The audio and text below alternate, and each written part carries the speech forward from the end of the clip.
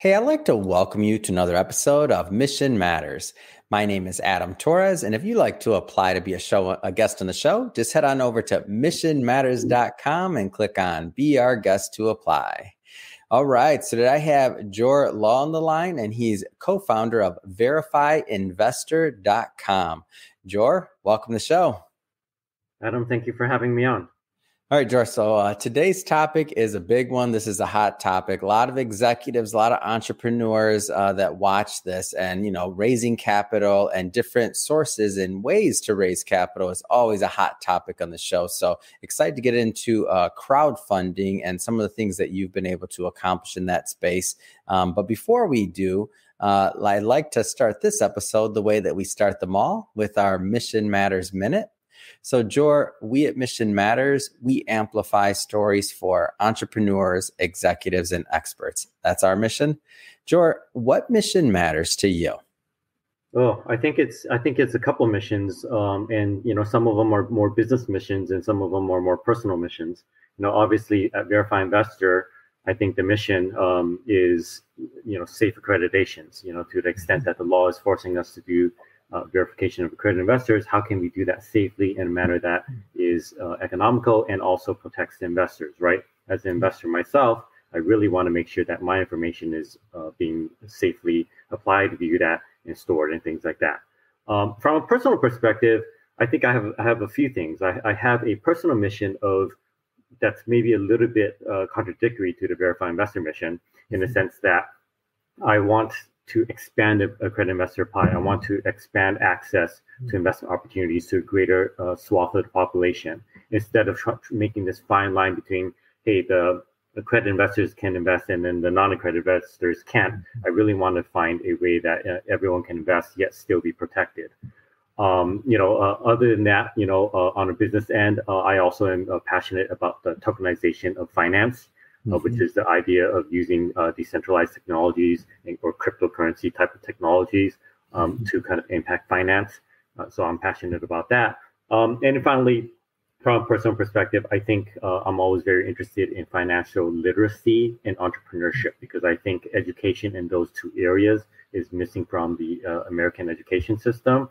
And those are some of the things that are impacting kind of the way legislation has to be done, because there's this feeling that lawmakers feel that they need to protect certain types of people. But if they just properly educated them in the first place, they wouldn't need those protections, because some of those protections actually take away some of their rights as well. Mm-hmm. No, it's great having you on the show, Jor, because I think of you as as I was looking at your background, and I was also looking at, some of the ventures that you're involved in now, which we'll discuss some of those coming up.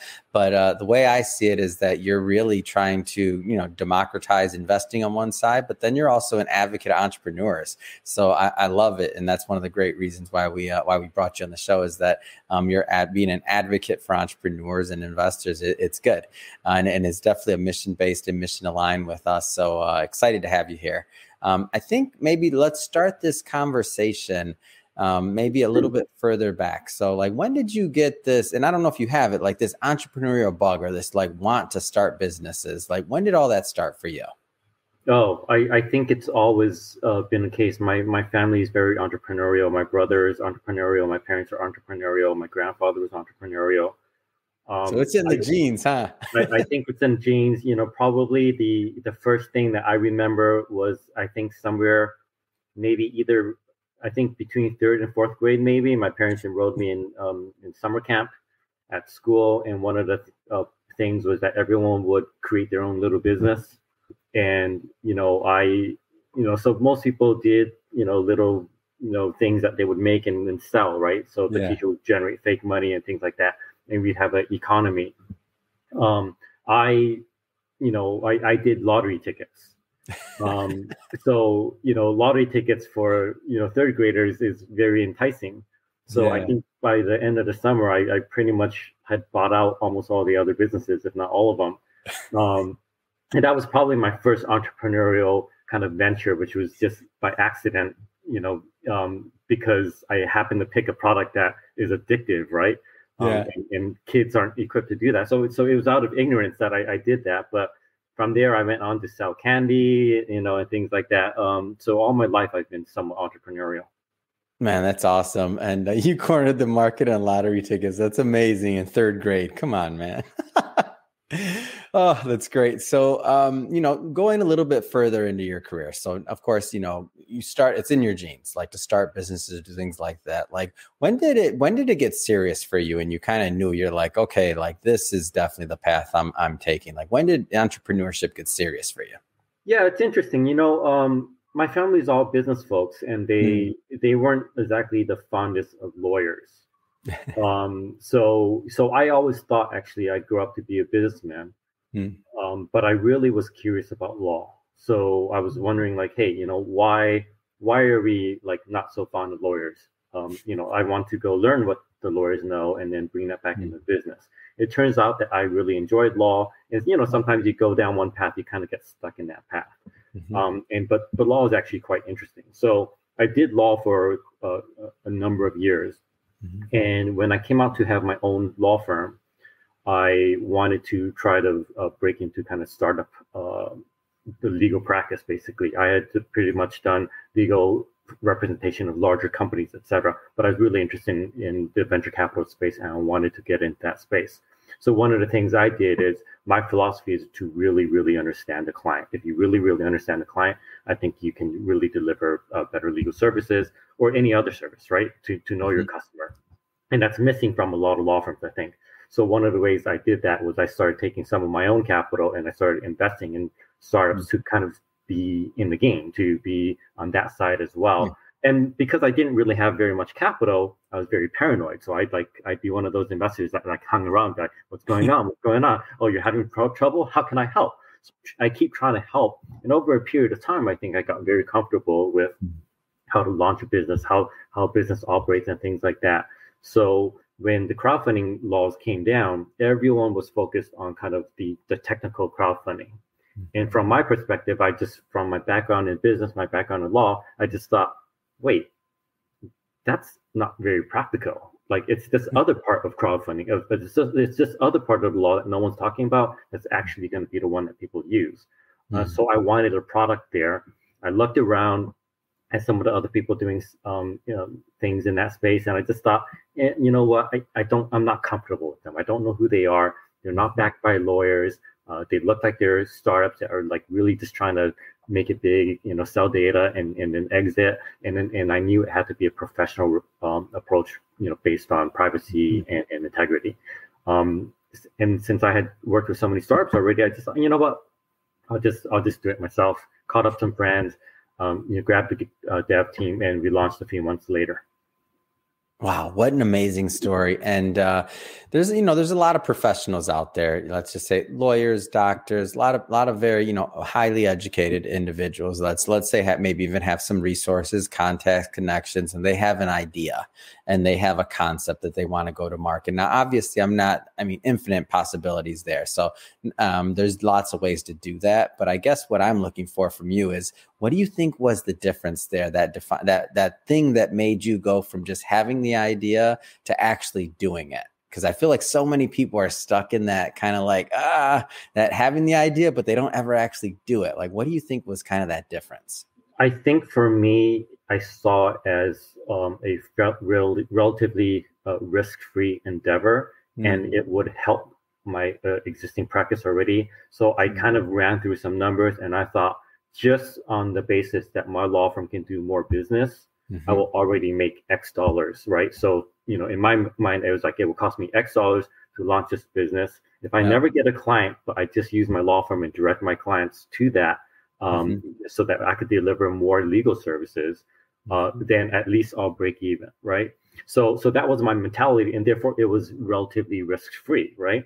On the other hand, the other part of it was that this was an area of law I wanted to practice in, and I didn't have a great place to refer clients to do it. And therefore, if I couldn't kind of sign off on like, hey, do it this way, then I'd never even get the legal work, because I'd say like, there's no good way to do it, right?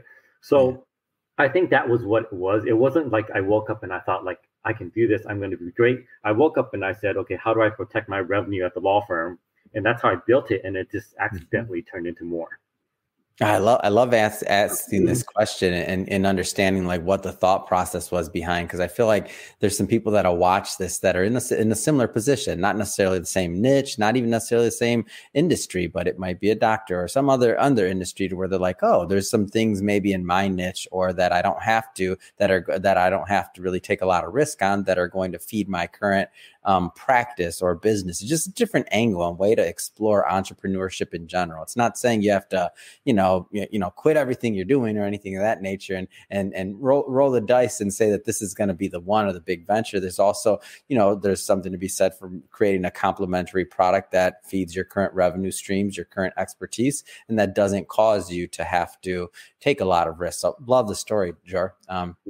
So you mentioned crowdfunding. So I want to maybe spend some more time on this side of things. So when it comes to crowdfunding, there's a lot of different ways to do it. There's a lot of different ways to, a lot of different uses for the capital. So when we think about how startups should be thinking, and of course, it's going to be different for every startup, but like, what are some of the things they should be considering when thinking about going the crowdfunding route for either expansion or just funding the business? Yeah, I think it's one of those things where they have to think, why would I crowdfund? What are the benefits of crowdfunding and what are the detriments, right? So they should really understand, do I want to be out there publicly? Do I want that public attention? And, what are the requirements for me to have that public attention? What do I have to observe? What limitations do I have? And what are my alternatives, right? So for a lot of people, they might get, the traditional ways of raising money. They might not have access to those, right? And they have no choice. They'll have to crowdfund. Or in some cases, their product is such that crowdfunding does a dual purpose. It might raise money and it might also, get them some clients and things like that.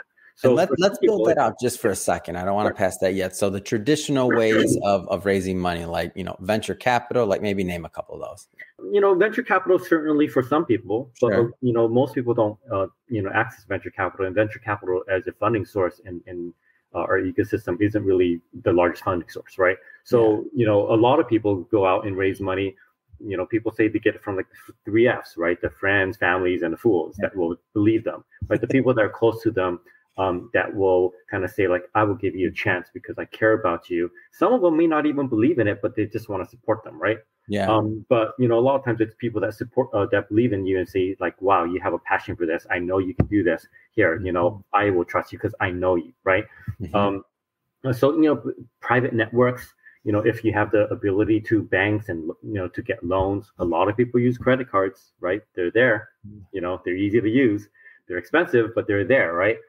Some people will write grants just to get grant money for some of the things that they're doing. Some of them are, will work with their vendors, start kind of, buying some, equipment, etc. But on payment terms, so their vendors will invest in them. Or some vendors see the potential in a business generating a lot of revenues for them in the future. They might kind of, be those initial investors. So there's a little bit of everything, and that's really good if you have that network, right? It's really good if you can go to your uncle and your cousin and your mom and dad and say, hey, I'm starting this. Can you help me out? But what if, that's not your background, right? What if you're not privileged like that? Or like, what if you go to a bank and they look at you and say like, they always say, banks will give you money when you don't need it, right? Yeah. So when you need it and they don't give it to you, and then when you don't need it, then then they're like, hey, take our money, right? So some people don't have access to that. And for some of those people, something like crowdfunding might be a better option. And then actually just to go a little bit further there, I don't want to assume everybody, I know we all hear the term like crowdfunding and it's a buzzword, and maybe for those that haven't explored it, further, like maybe just a broad overview of the crowdfunding landscape and what that means. Yeah. So unfortunately, this is an area that's fairly confusing because there is a legal term, crowdfunding, which was kind of attributed to something called Regulation CF. And that's the one where technically it's crowdfunding. And when they say legally crowdfunding, they're talking about, like a raise up to $5 million. Originally, it was just $1 million, so it's very impractical. But now it's a raise up to $5 million. And it's, usually for investment securities and things like that, right? That's what technically is crowdfunding.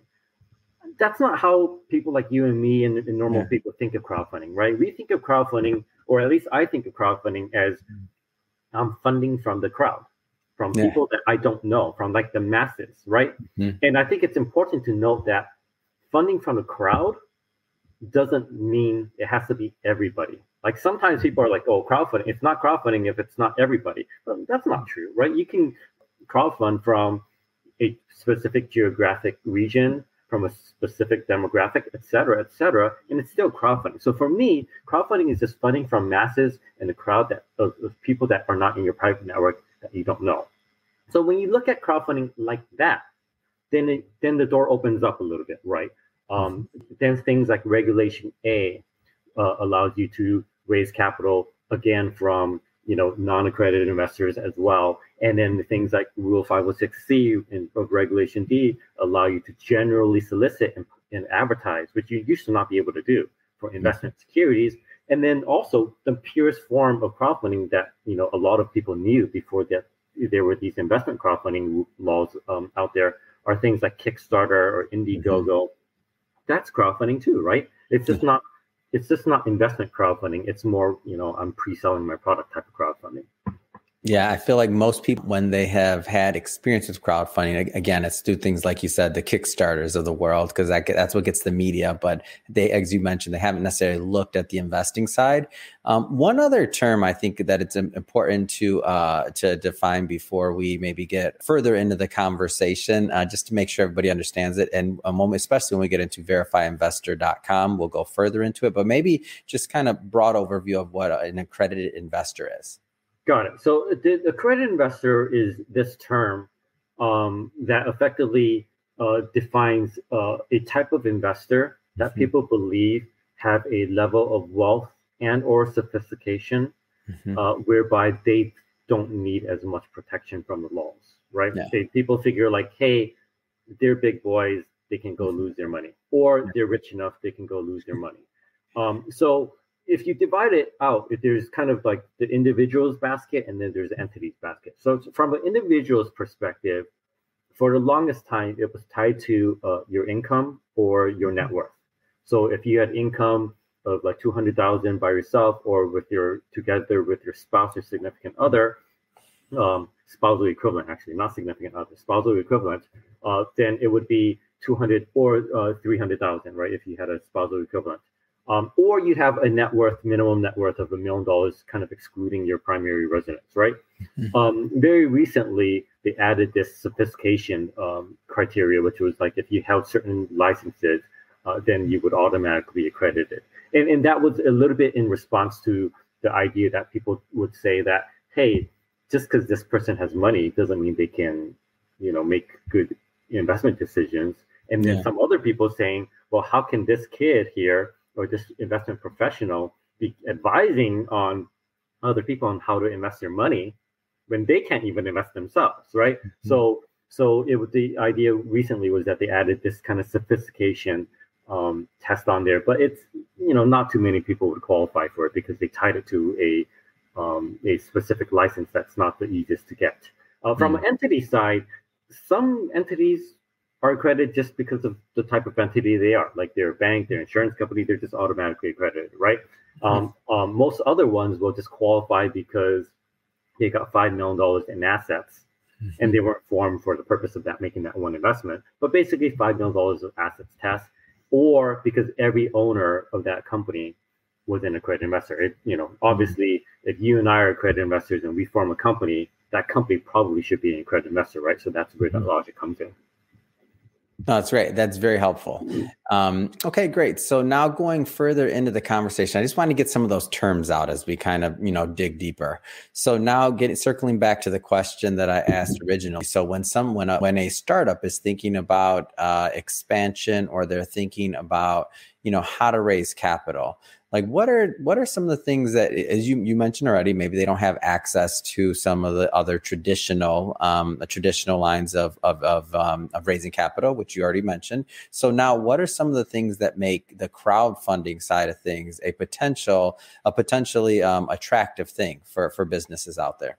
The biggest thing is that if you don't have your network, if there's not like if there's not an identifiable person that you can go to, or group of people that you can go to and say, hi, my name is Jor, I'm doing this, I'd love to go raise some money. If you can't get yourself on Shark Tank or things like that, right? Things like that, right? Then you have nowhere else to go. But if you can crowdfund, all you need is a marketing message, right? If you can tweet, if you can create an advertisement on Facebook or LinkedIn or anything, if you can create some publicly facing message, and sometimes you could do that for free, right? Like that Twitter, people, like you just said, that people resonate with, then they could be your potential investors, right? So you open up theoretically the whole world to your investment offering, because a lot of times, when I say whole theoretically, because laws might restrict this and that, but a lot of it is just access. If you don't have access to investors, you won't get money. So if you can generally solicit and advertise to find investors, at least you have a chance to find somebody that might give you money. Yeah, I think access this changes the game, doesn't it? Like access changes the game. Yes. Wow.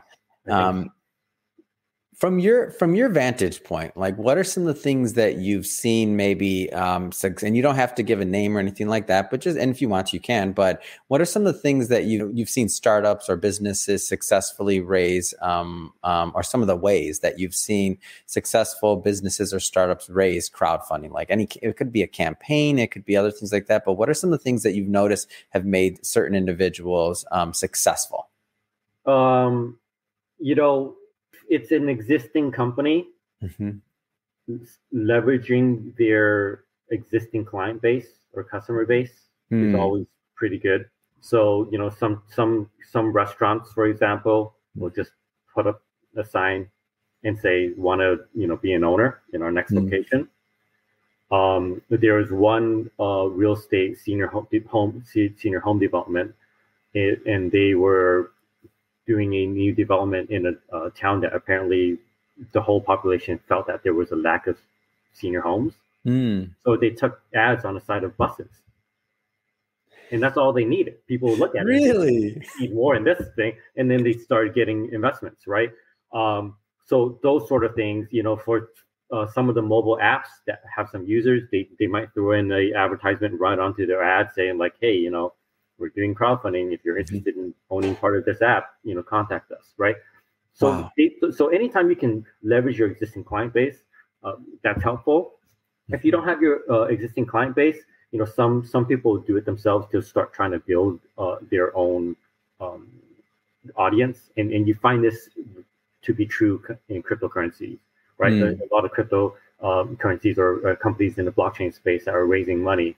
A lot of them will start trying to develop that community, start showing traction, start building those fans, and then kind of telling them, hey, there's this, investment opportunity coming down the pipeline.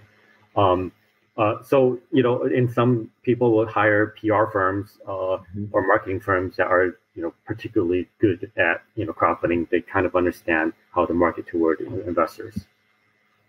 And so, for example, let's just say here at Mission Matters, we want to launch a new show or something else. And we know what the production budget's going to be. We know all these other things. And we're like, let's go to our audience. This is going to be a new piece of IP. And let's see if the audience to help fund this show. That's an idea. Not saying we're doing that, by the way, but like just trying to give some ideas or shake the cobwebs from some of our entrepreneurs that are watching this on how they can possibly use it. Perfect. It's one of those things. If you wanted to go raise money and you're a startup, you'd go to your friends and you say, hey, Jor, I'm expanding this, give me some money, it's going to be great. Or if you are in the right industry with the right connections, you might be able to go to a venture capitalist and say, hey, this show is, has this type of trajectory. We're going to hockey stick like this. This is what you look for. Your terms, will you invest in me, right? Or you go to a bank if you can and say, hey, I've got good credit, give me some loan. But if you have 100,000 viewers, if you got $1 million subscribers, etc., instead of going to those 50 people that are your entire private network and hoping that they believe in you and have the money and are interested in what you're doing and giving you money, you could potentially reach 100,000 people or 1 million people, whatever your kind of viewership is, just by saying, hey, we're crowdfunding. If you're interested, let me know. And now you're getting your available capital just, balloon. It's a great idea. I love it. And like I said, like you said earlier, and I agree with, providing access to capital for new ideas or even for expansion or other things for businesses, complete game changer. I think it's amazing. And it's going to provide a lot of opportunity, jobs. I mean, just the potential effect. I mean, it's a good thing in my opinion. So switching gears slightly here, I do want to spend some time as well talking about verifyinvestor.com. So you mentioned earlier in the program, you mentioned that, this was kind of originally an extension of maybe your law firm, a way to get into the space and a way to help out and provide more value. Tell us where it's at today. Like, tell us about the actual site and product. Yeah, so the product is shockingly close to kind of what we launched as, because the laws haven't changed very much, right? So if you think about what our product really is it's a combination of, I guess the easiest way to describe it would be like Uber for accredited investor verification, right? So basically, companies that wanted to verify investors to make sure that they were actually accredited investors, or investors that wanted to certify that they are accredited investors so that they could tell companies that they are accredited investors, have to go through this process whereby somebody's looking at their tax returns, their bank statements, their credit report, and things like that. I don't know about you, but if a company is trying to raise money from me, I don't particularly want to give my entire net worth. No way. No, I don't want to do that. Particular company, maybe someone else, but not that company, right? Yeah. And also, if I'm a company, right now I'm going to collect all this information. I don't want to collect that information. Actually. I don't want to do that either. Yeah. I mean, some other companies might, but I don't want that liability. I don't want that responsibility, and hassle. And if I get it wrong, right, the law is such that you have to reasonably verify. But if you don't reasonably verify even one person, like even your mom, for example, right, then your entire offering could be illegal, right? The risk is not worth it, right? So the idea is, so what we are effectively is we created software that effectively is almost like an Uber for verifications. So on one side, somebody can come and say, hey, this is who I am. I'm going to upload information. Or from a company's perspective, they can say, hey, please contact Adam. He would like to get verified, and we'll shoot you an email. And then you can go through our kind of software. And the software is like a wizard that says, hey, what's your name? Who are you trying to verify? Here are the ways that you could verify. Which one kind of do you think you fit into? You click on what you think you fit into. Then it kind of says, okay, well, to prove that, you would have to upload this sort of information. So you upload it, and then you submit it. And when you submit it, it goes into this reviewing pool. And then the other side happens whereby, reviewing attorneys, in our case, we only use third-party attorneys to conduct these reviews for professional reasons and attorney-client privilege reasons and things like that. They get notification that there's verifications. So they actually come on to the system, claim the verification, conduct the review, and then decide, is this person accredited or not, or do I need more information, right? So what we've effectively done is a software that kind of streamlines the data collection process and adds in security and confidentiality in it. And I can give you an example if you'd like about like how it's different. Okay, so if you were going to go to a law firm, normally you'd go to a law firm, you tell them what you want to do. So now you got to schedule a phone call, tell them what you want to do, and they hop on a phone call. They explain, you tell them what you need. They say, okay, that's great. They get off the phone. They've got to send an engagement letter over to you, take an hour or two, etc. Probably their assistant's doing it. Sends the engagement letter to you. You sign it. You send it back. Then it's a series of phone calls or emails to explain, okay, well, this is what it is. How do you qualify? Do you qualify this way? Okay, well, send me this. And then it's back and forth, back and forth. It's a lot of time right here, Jor. This is a lot of time. Exactly. And it'd be okay if you weren't charged for that time. Yeah, exactly. But lawyers charge by the hour, or by the minute. And so what happens is that entire process is actually pretty time intensive and therefore cost intensive. And also, when you're sending information, you're probably sending it through email, insecure email. It's probably, the lawyer might forward it to their assistant to print it out. It might get printed out on a shared printer and be sitting in there, on a shared printer for, 15 minutes, an hour, even a day. And then it gets dropped off maybe onto the lawyer's desk, probably in an unlocked office, maybe overnight. Then the lawyer sits down and conducts a review. It takes like a minute, 2, 3, maybe, right? Yeah. In most cases, right? They're like, okay, well, income, yep, 200,000. Other W-2, 200,000, done, right? That's how fast the review actually takes, the actual lawyer time, right? And then, okay, they say, that's great. Type out a letter, sign it, take those document client files, put it into the file cabinet, which is probably an unlocked file cabinet in another room, right? There's just so many security leaks. It's not very private, and it takes a long time, and it's expensive. And we basically streamline that so that the most expensive part in that entire process is the lawyer. The lawyer spending, just the time that they need to. And everything around that is software guidance. If they've got general questions, we have a support line that they can email. We don't give legal advice because we're not a law firm, but we can say like, hey, this is the definition that's here. This is what the lawyers, have told us that they would accept. We can walk through a lot of the data collection. And from a safety perspective, when investors upload information, they can choose to redact it. I think we're the only company out there that lets them kind of do online redaction. And once they submit it, even the investor cannot view their own documents, right? Like, so even if they gave their password out on a napkin to somebody and someone logged in, no one would be able to actually look at those documents because they'd be locked even from their investor's own account. So we built a lot of things like that to streamline the process and make it faster and safer.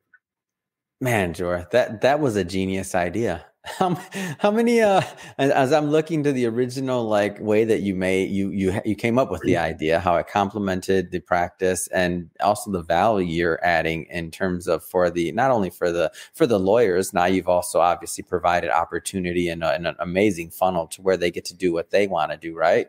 Like the good reviewing the documents and doing all of the higher level thinking things that the profession requires versus maybe some of the other things in between, right? So on both sides of the coin, you have a win because now the accredited investors too, they have a better user experience, and then they're more likely to also for the startups out there, they're more likely to go through those processes, especially the first time accredited investor who's like, I don't want to go through all this. I would like to, but I don't want to give them all my documents or do this or do that or have to deal with my lawyer and all these other things. Now it's just, you've just made it so simple. It sounds to me like the pool of potential accredited investors that maybe would invest is also kind of expanded through this process. You just made it accessible. Yeah. I will say that the first year we got a lot of angry emails. We got scolded a lot. Why are you doing this? I can go into a casino and gamble and no one checks.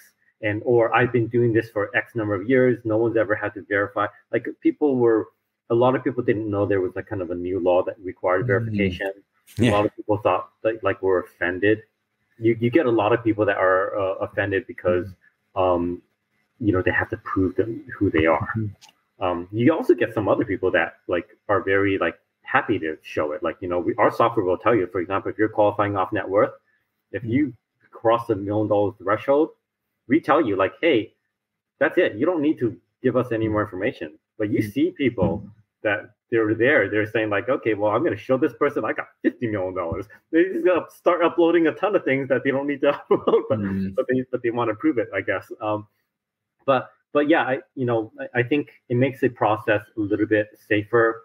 And then we also kind of take the issuer out of it, right? When you've got an angry investor, sometimes we can take that blame. We can go in there and say, yeah, you know what? It's not their fault. They're doing this so that everybody has a way to invest. This is how you heard about it and you're able to invest.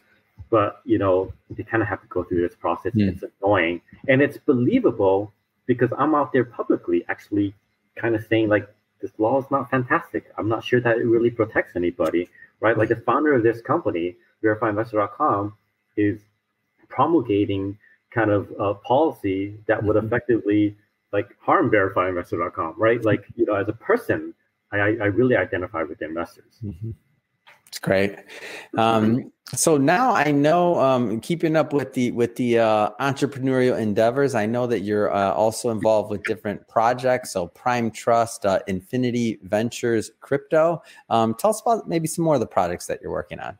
Yeah, Prime Trust is a company I sit on the board of. I think they're very, very interesting. What they do is they provide infrastructure tools for other companies to build on top of. So they have a series of APIs that do like fiat on ramps, like ACH wire, custody, escrow, a whole bunch of things where traditionally, if you went into like a trust company and you need certain services, it'd be like call, same thing, right? Call, email, send documentation, sign, customize agreement, and then no API. So everything's manual, right? So Prime Trust is there to say like, well, let's give people a set of APIs so that they can mix and match them and create whatever they want. And I'm very proud of Prime Trust because they've excelled in the crowdfunding space where they power a lot of crowdfunding. They've also excelled in crypto where they power a lot of crypto platforms. Oh, that's great. And it sounds like it's kind of falling in line with what you like to do, by the way. So improving processes, making the workflow easier for individuals. And then also I'm sure your guidance and what you did with verifyinvestor.com, one of the reasons why they picked you for the board for this one, right? Like it makes sense. Yeah. Well, Prime Trust had a product called Fund America, and it had done a lot of crowdfunding. And because Verify Investor and Fund America were crowdfunding, and respectively, we were the two giants in the space, right? If you were looking for crowdfunding escrow software or platform, back end, you use Fund America from Prime Trust, that product. And these days, this is called Prime Trust, right? And if you need verification, you do Verify Investor. So we already had that close relationship. So when they were doing Prime Trust, they thought like, hey, why don't you come join our board? And I was happy to, Infinity Ventures Crypto. Tell us more about that one. This is interesting because I'm just an advisor at Infinity Ventures Crypto, but I'm very passionate about this because it's doing what I really love to do. Infinity Ventures Crypto is an Asia-based crypto VC. They invest in early stage companies in the blockchain space, in the crypto space, typically focusing on like gaming, Web3, DeFi, things like that, right? Things where there's a token economy that could be healthy, right? So I love building product. I'm not so great on investment committees and things like that, but I love building product, right? So now you've got Infinity Ventures Crypto, and they're out there investing in hundreds of companies, and all those companies need a little bit of help, a little bit of guidance, and tweaking of the product and things like that. So I'm there as a resource to Infinity Ventures Crypto for their own strategic needs, but also for their portfolio companies for their strategic needs. So I get to kind of go into the portfolio companies and see like, what are you building? How are you building it? Oh, can we build it better? What help do you need to go to market and things like that? So to me, it's a fascinating role. Yeah, that's awesome. I have to ask, Jor, I know you're a busy guy, a lot going on. I mean, what's next? I mean, other ventures, other products, like what's next for you? I'm involved with a few companies, in various spaces like legal automation, camera, video management software, or remote health. So I just like helping companies build out a little bit. I'm hoping that some of them will exit, so everyone can get a good win out of it. But for me, I think right now I'm interested, focusing a lot, on one, family, and two, I think this Infinity Ventures crypto thing is pretty interesting to me. I'm going to spend a little bit more time just kind of helping these entrepreneurs that are so smart. They're so brilliant. They're all smarter than me, right? And they're doing things that are cutting edge that could really change the way the world is operating now, or it really challenge some of our norms, right? And they scare me because they're smart and they're willing to push an envelope and things like that.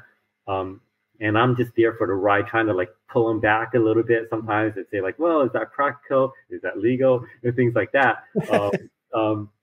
But it's amazing because, I just am so impressed with how brilliant people are in that space. So I'm looking forward to spending some more time kind of helping them with advisory work.